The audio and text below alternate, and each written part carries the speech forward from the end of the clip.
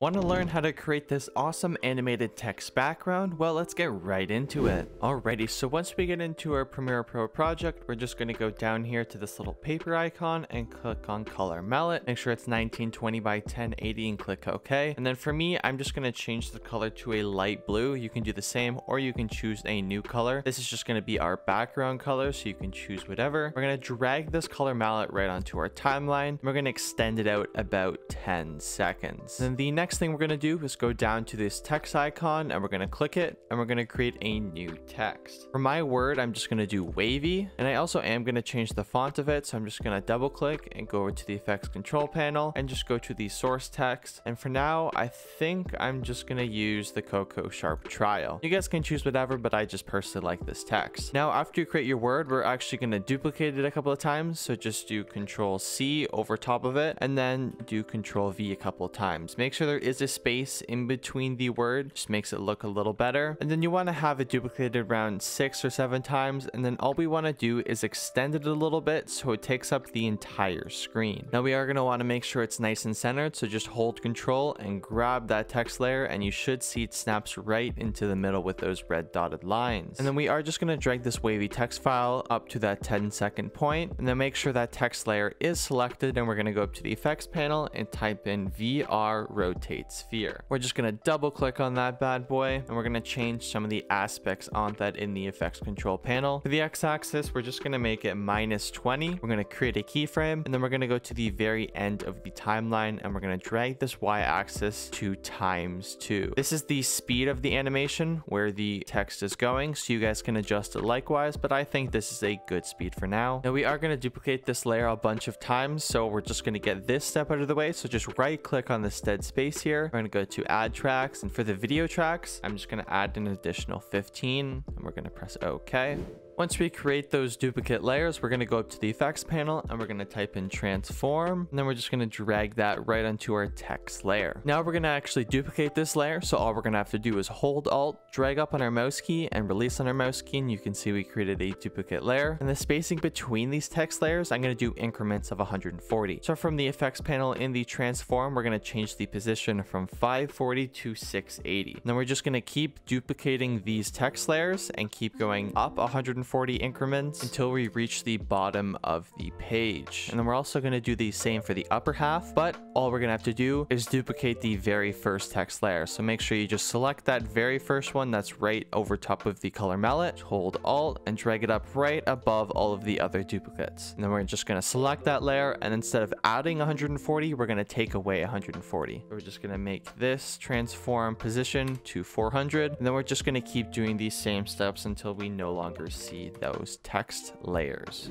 Now to add a little more dynamic to this image, we're going to add some chromatic aberrations. So all we're going to have to do is select all of the duplicate text layers, leave the original one, and we're just going to drag them up one layer. So we have a little extra space here. We're going to go to this little page icon and create an adjustment layer. We're going to drag this adjustment layer right into that little open spot and drag it out to the max. And then we're going to select that adjustment layer, go up to the effects panel and type in chromatic aberrations. It should be under immersive video, and we can just double click on it. So we're going to go down to the effects control panel for the VR chromatic aberrations, and we're going to change this 960 to 1850. And then we're going to make sure that our blue tracer is at the very beginning of our animation. We're going to create a keyframe for this point of interest, and then we're going to go about 3 seconds over, and then we're going to change this 1850 to 3850. We're actually going to drag this second keyframe a little closer, so I'd say about 2 seconds after the first keyframe, just make it go a little quicker. And then we are going to have to add some opacity, so I'm just going to scroll in a bit, and then right at the beginning of the animation, we're going to make sure our blue tracer's at the beginning of it. We're going to create a keyframe for the opacity, so we're just going to change this 100 to 0, and it should automatically make a keyframe. We're going to go about 10 frames forward, and we're going to change the opacity to 100, and then we're going to go about 10 frames before this animation ends, and we're going to create another keyframe by just clicking this one right here, and then right when the animation ends, we're going to change the opacity to 0.